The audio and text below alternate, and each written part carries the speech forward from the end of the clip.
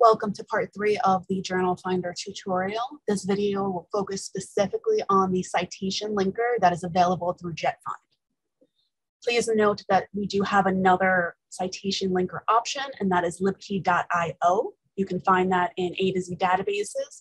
You can also type libkey.io in your web browser's address box, and it'll take you directly there. The citation linker is the best way to work your way through a list of citations, whether you're working from an article's reference page or a professor has given you a list of articles to find. It does work best with DOI, which is a digital object identifier. It's a unique number assigned to articles, or PMID, which is PubMed identifier.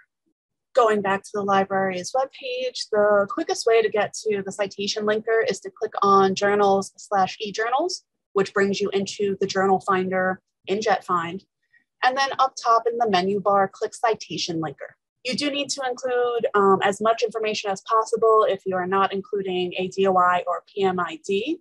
Please note that spelling and the order of numbers is very important, particularly for DOI and PMID. If there's a mistake in those numbers or letters, the citation linker will not be able to find the article.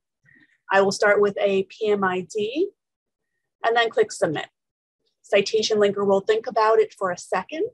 And then in the instance of this article, we only have one access point. So instead of bringing you to a list of access points, the citation linker will bring you directly into the database to that specific article.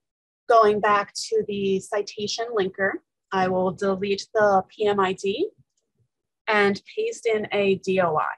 DOIs always start with 10 periods, some numbers, and a slash. So again, if you can, copy and paste it. And then click submit. The citation linker thinks about it again. And in this particular instance, the library does not have access, but you can see all of the information of the article up top here, the title, the authors, the journal's ISSN, volume, issue. And because the citation linker brought up that information, you can click request from Interlibrary loan. I was already signed into Interlibrary loan, so the page just popped up. And then all of that article's information is here so that I can submit my request. And this concludes part 3 of the Journal Finder tutorial dealing with the citation linker.